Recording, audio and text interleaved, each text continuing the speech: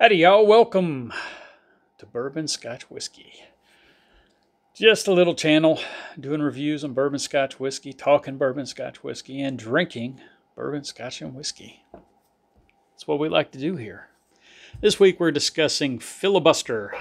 Filibuster, this is their American whiskey. This is the Boondoggler whiskey. The claim on this one is that it is aged in 5 different barrels, and it is a mixture of bourbon and rye. Starts out in a newly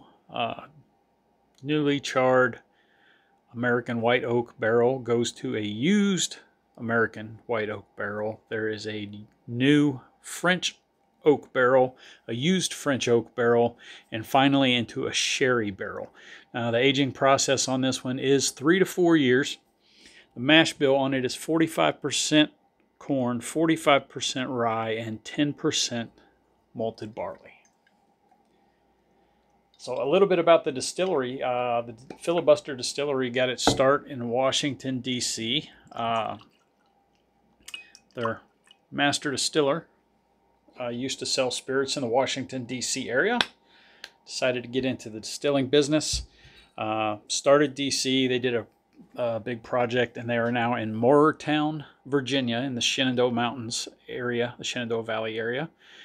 And yeah, so from what I understand, it's a pretty nice distillery. I haven't been out there yet, but anyway, we're going to give this a try and see how it goes. All right.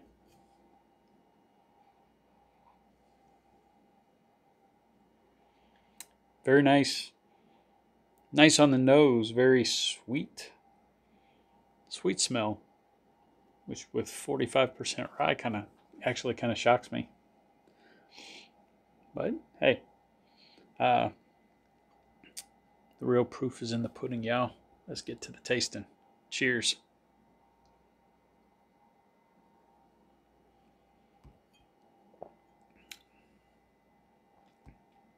Wow.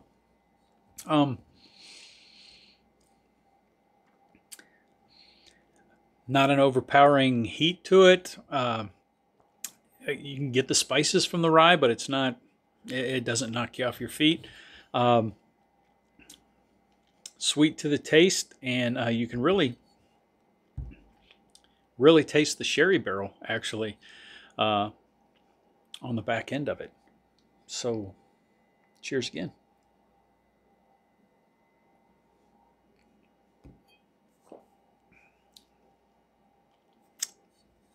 Wow,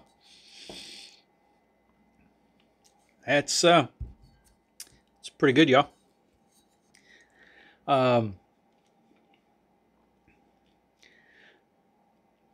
Yeah, I could drink this. I could drink this neat, like I just did, or I could use this mixed in cocktail as well. The sweetness kind of goes away, and you get the peppery feel of the rye. But not bad. I believe I picked this up in Virginia on my way through to Virginia ABC store, and it was around $45, I believe. Maybe a little less on this one. But yeah, not bad. Not bad at all. So if you're in that area, I don't know where all they ship out to, but if you're passing through Virginia or know somebody in Virginia, you can pick up a bottle of this. That's actually pretty good, y'all. Not bad for a 3 to 4 year bourbon rye blend. Yeah. So anyway, hope you guys are getting something from this. Remember to hit the thumbs up button down at the bottom, and to click on subscribe to the channel. And if you hit the little bell after you subscribe, you'll get updates to when I do another video and have that posted. Looking to have more content coming up. We got some more reviews coming up, and hoping to have some. I do live in Kentucky, so I am going to be trying to set up some interviews with some of the local craft distilleries, and maybe some of the big boys too. And hopefully we'll have some interviews coming your way soon as well. So stay tuned, y'all, for that. Appreciate y'all watching, And as always, bourbon on, y'all.